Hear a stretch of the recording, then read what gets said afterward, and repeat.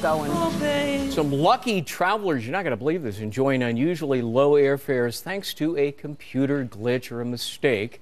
Delta Airlines says for about 90 minutes yesterday, customers were able to buy tickets at dirt cheap prices on many discount travel sites, cross-country flights for about $40.